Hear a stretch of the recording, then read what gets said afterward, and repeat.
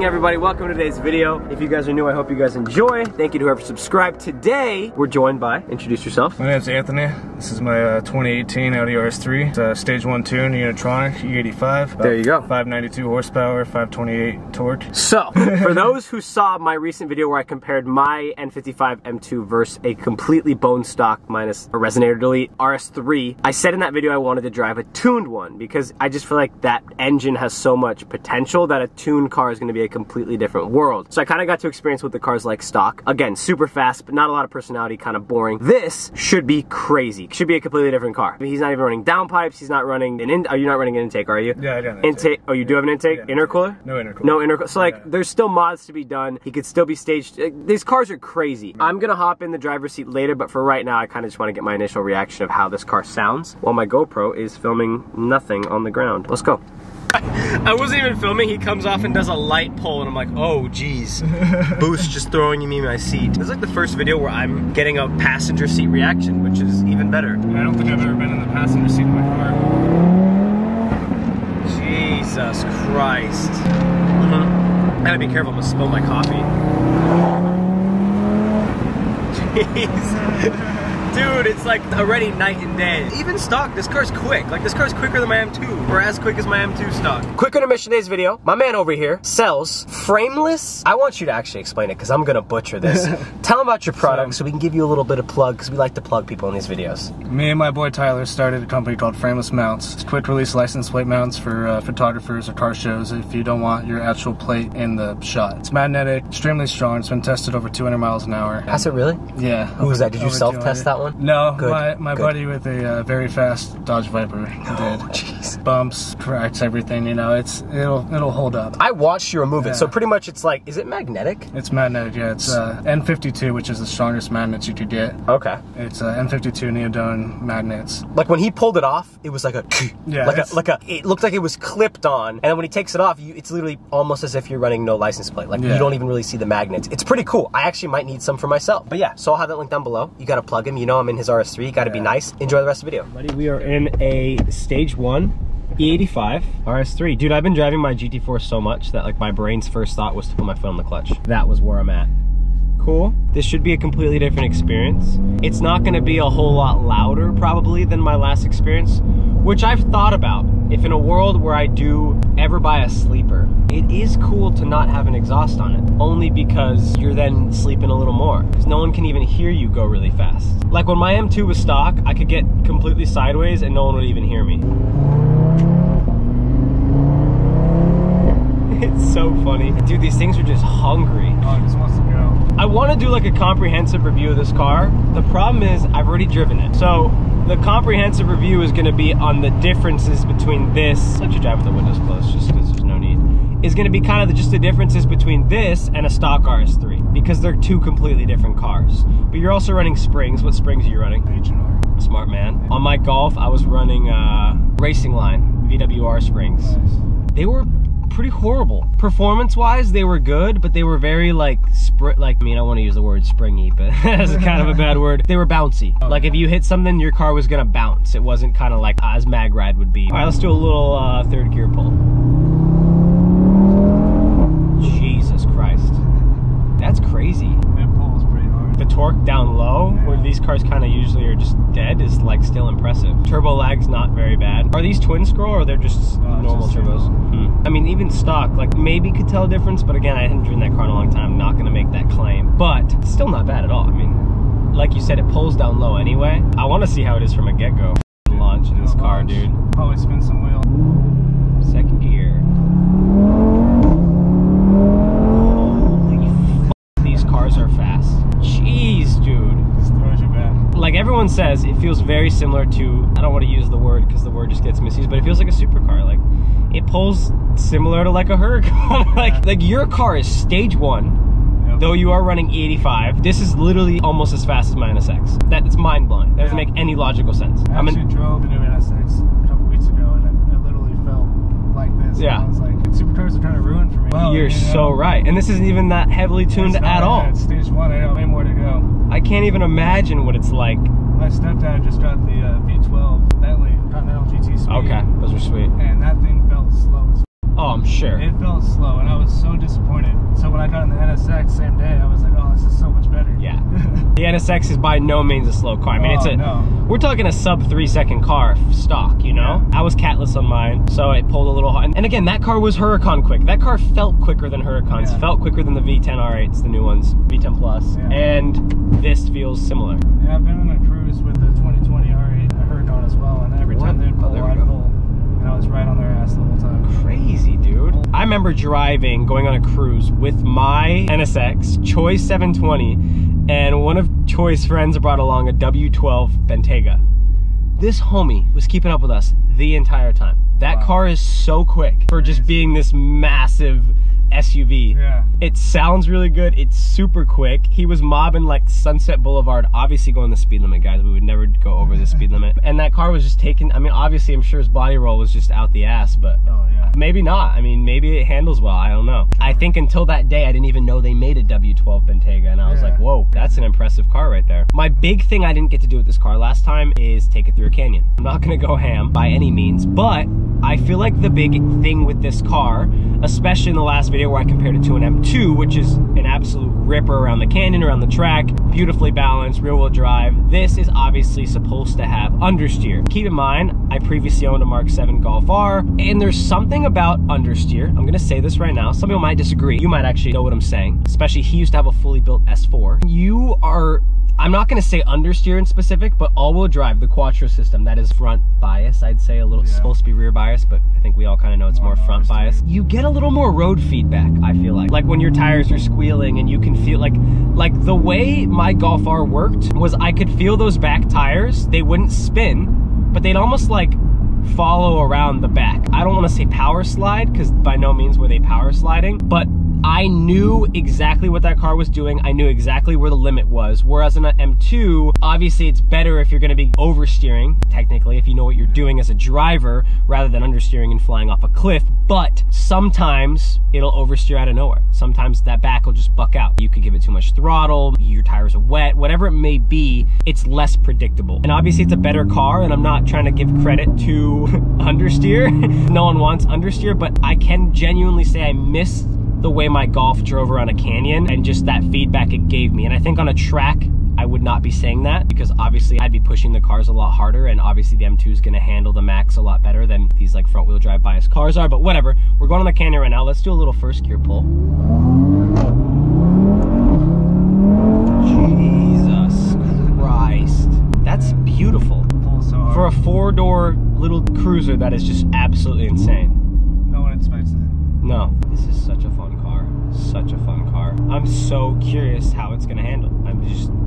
I've been wondering this whole time. Here's the issue. So I can kind of admit, I think people have kind of gotten the hint of this, I have been slightly interested in RS3, hence why I filmed the video with Ryan's that I compared against my M2, and hence why I'm in another one that is modified. I kind of want to see how this car is. When I filmed the last video, that was kind of my first experience in an RS3 with that 5-cylinder, and I had wanted one since they came out, but when they came out, the price point just wasn't where I wanted it to be, and I knew they were going to come down eventually. And the cars are holding pretty well. Like, I feel like owners can't complain. The depreciation hasn't been horrible, but right now I think they're kind of done doing their, for the most part, most of their depreciation, and I'm kind of interested in them. But what I was doing wrong at some point, and I'll kind of get into why I'm looking to sell my M2. I've been kind of telling you guys that it is available if anyone's looking to buy it. I haven't really announced what my price would be, but I told people to make offers. But the reason is both my cars are set up the same. They're both rear-wheel drive. They both make similar power. Obviously my GT4 around a canyon will destroy my M2. Not severely, but for the yeah, severely. And in a straight line, my M2 would probably beat my GT4. What's that? Brake pads, wear limit reached. Great.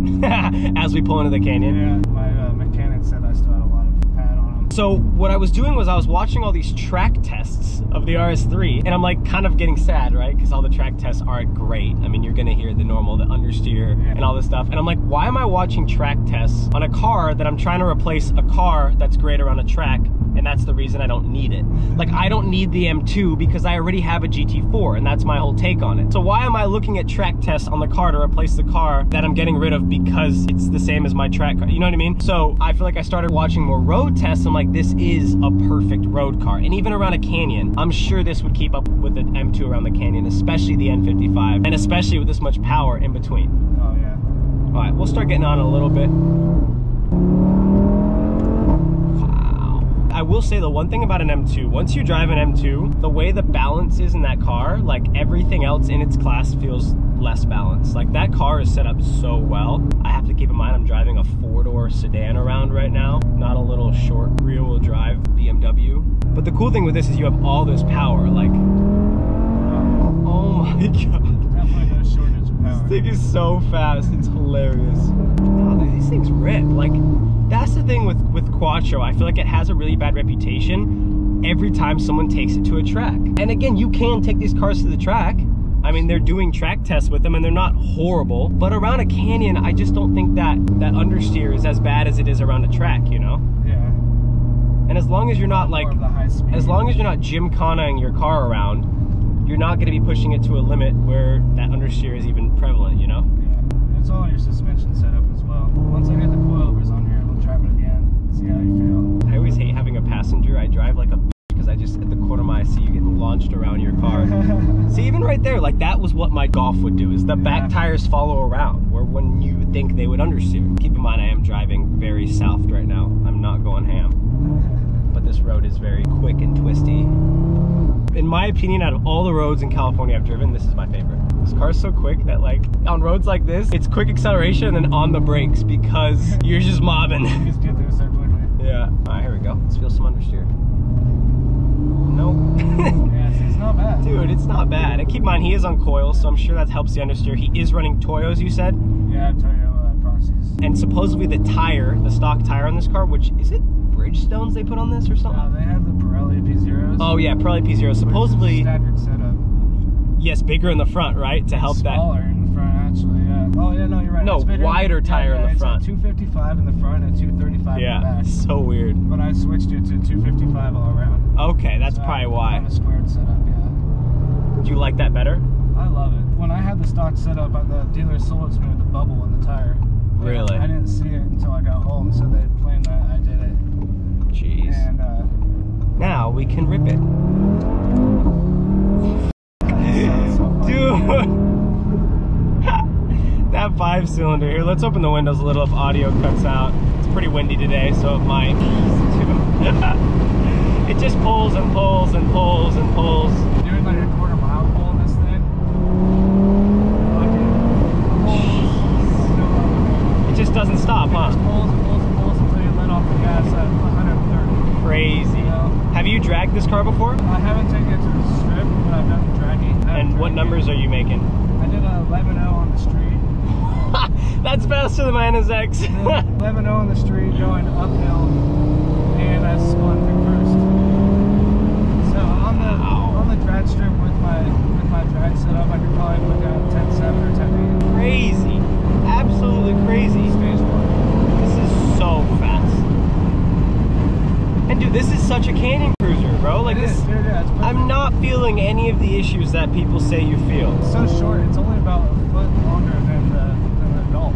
Yeah, it's a tiny car. I have a Golf TDI for my daily driver. Okay. And I lined them up next to each other. Yeah, all dude, that this power. thing rips like crazy. This is a blast. Like that was my fear, right? When I'm looking at this, I'm like, well, if I give up my M2, I'm giving up like a proper driving car. And I'm scared that this just is ass for the canyon, but it's by no means. Like, I feel like people focus so much on the speed of these in a straight line because that's the hype of this car. Yeah. And it's so true. People forget, I mean, the Quattros, Audis are still good cars. All-wheel drive is still proper for the road, you know? I mean, all-wheel drive's always gotten its credit. It's just that Quattro system, similar to the 4Motion. Yeah. I think is that Haldex that's in my, I think the Haldex is the same. No, Haldex is older. I wonder if 4Motion in my Golf R is the same as Haldex. I think it is Haldex. They just call it 4Motion. Correct me if I'm wrong. I feel like they just have a bad understeer reputation, but that's like whenever they do track tests with these cars. And I'm sure you can set this car up to not do that, you know? Or at least do it less. It's so fast. Like the fact that your stage 1 is hilarious. The difference, I'm sure modding these cars, here, let's close this again. Modding these cars is an absolute blast because of the difference you get per part, per mod, you know? Every time you upgrade from stage 1, from stock to stage 1, you're like a whole new car. Stage 1 to stage 2, whole new car. upgrade your turbos. Your car just went from like a supercar to a hypercar. It's completely different. You're running it with lofts on the drag strip. We are approaching some tunnels, so even though he has no exhaust modifications, we'll at least do a couple tunnel pulls. You probably won't be able to hear us, but it will not be windy in the tunnel, so maybe you could hear us a little better. We'll see. After this too, I want to take him in the GT4. We'll see the difference between this and the GT4 in the tunnel. The GT4 in the tunnel, you pretty much want to plug your ears.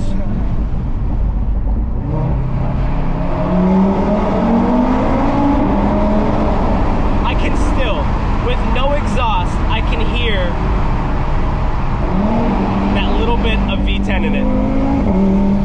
With an exhaust in a tunnel, these have to sound identical to R8s. Oh, I bet. They just have to. Yeah.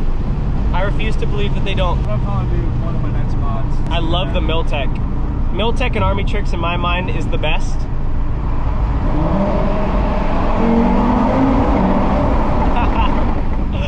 My only issue with Army Tricks is you have a valve remote, and that bugs me. It's like I don't really want that. I'd rather keep it with the stock, just keep it. Yeah, I just want it with OEM when I switch, you know what I mean? Yeah. We'll just do a second gear downshift in the tunnel because we can't give them all the juice on the exhaust yet. Yeah.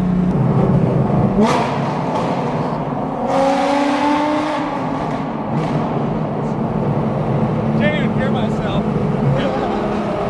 Yeah. Wow. Wow. And that's nothing, dude. I just get scared to rip it because there's cars behind me. All right, folks, here we go. First launch in the RS3. This is going to be insane.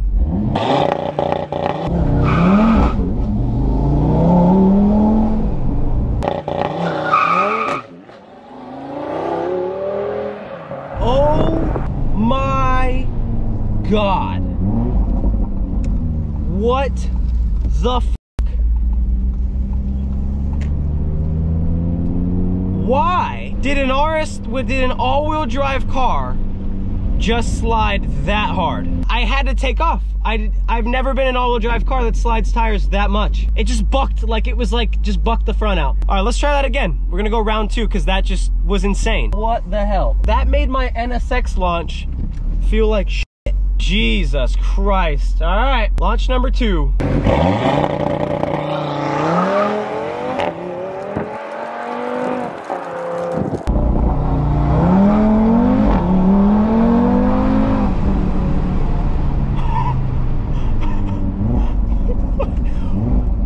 What the f***? That's like Turbo S speed. Like genuinely, that is a sub. We're gonna ask him what his draggy 0 to 60 times are, but that is literally a sub 3 second 0 to 60. Well, maybe even 2.7. I'm gonna guess 2.7. He's gonna tell us. That was Turbo S speed, 100%, with sliding tires. So if you don't slide tires, it's gotta be insane. Wow, wow, wow, wow, wow, wow. What are your 0 to 60 times in this? Fastest I've done was 2.9. That's sliding tires, Still huh? spinning tire, yeah. If you didn't spin tires, you'd be in like easily in Turbo S territory. Probably 2.7, 2.6. Oh my God. I have some slicks at home. I just haven't had the chance to use them. I would literally launch this all day long like an asshole and and destroy my car. It's so much fun. That second one, we had less tire spin. Oh, for sure. That was quick. The first time, dude, just spin. Yeah. I'm like, what the f***? I'm like, what do I do to correct front wheel drive? Oh my God. Just keep driving, it straightens itself. Okay. It's time to do the summary. Let me know down below if you guys think this would be a good replacement for the M2. For those who say no, I want you to keep in mind that I do own a GT4. And I want you to keep in mind that everything you like about the M2, the GT4 does better. And having 2 of those cars is almost pointless. Like, for example, I always say, God, I really want to take my M2 to the track. And I haven't been to the track yet. But if I went to the track, I would take my GT4. Maybe if I went again, I'd take my M2, but I'd probably wish I had my GT4. So it almost doesn't make sense. And like, I want to take this car snowboarding. I want to take my daily snowboarding and there's some snow on the mountain. I can't take the M2. I will die. Or just get stuck 30 times and have to creep up the mountain not going anywhere. So especially for road trips, if I want to do long road trips, which I don't mind doing in the GT4, sometimes it just depends, right? Like if I want to do it with more people, if I want to do it with 3 people, if I want to go on a comfortable road trip and it's going to be long, boring roads, this is the car to do it. To go really fast in a straight line, I think building this would make for good content. This car is incredible. It is exactly what I thought it was going to be. It is a completely different car than a stock RS3, and that's what I like in a car. I like in a car where every time I do a mod, that's what I just pretty much showed you was my reaction, you know? And it probably was a bad idea. Hey, Jared's calling you. Would you like to talk to Jared? We have to talk to Jared, okay? Yeah, I mean, I think this would be a really cool car for the channel. I think I might have ruined myself a little bit because I already drove a tune on, which I've actually never in my life driven a tuned version of a car that I bought purposefully so that when I tuned it myself, I had even crazier reactions. But I still think, I mean, I'm not buying one tomorrow, so I still think the mods would be fun. I think downpipes on this car, you gotta do. Yeah. Gotta do, dude. That's like my first mod on every car. Next. I've already talked to Unitronic about it. I just try to,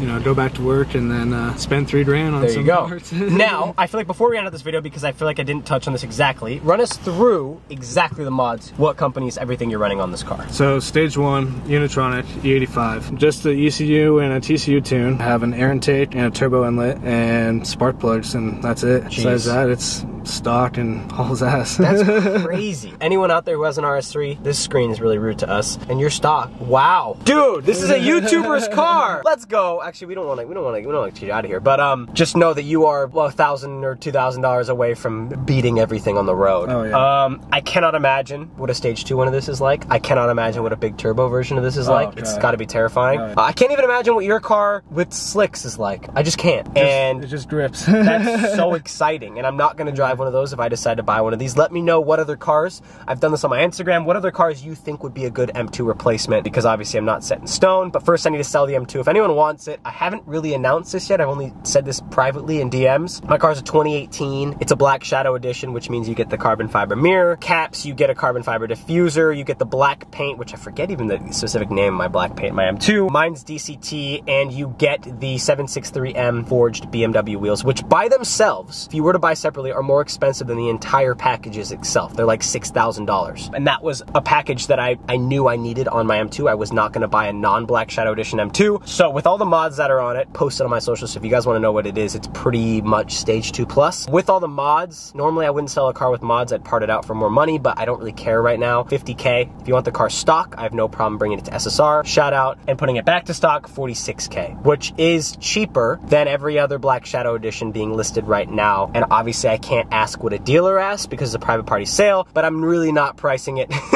to make money. I'm just pricing it to sell it. So if anyone wants it, let me know. DM me. Serious buyers only. Come on, there's a lot of fans out there that'll be like, hey, I want to buy a car. I'm like, okay. Send them all the information, being handy, and they're like, okay, well, I can't afford it now, but big fan of your videos, which is cool. Cool, really nice. But you can DM me that anyway, and I'll DM you back. Big fan. I love that. I love talking to you guys, but serious inquiries only. Anthony, thank you for today. I appreciate you. Of course, guys, Anthony lost fingers in an accident I didn't notice for a really long time. My man's missing technically 2. Couple, yeah. This one doesn't work either. So. We'll give that one the benefit of the doubt. I had to tell you guys, that's a crazy story. Be careful with table sauce. Yeah. Dude, have you ever seen those crazy videos on Instagram of like like commercial accidents? Oh yeah. Oh my god, don't go look at that. And if you do, it's not my fault. I didn't tell you to do that.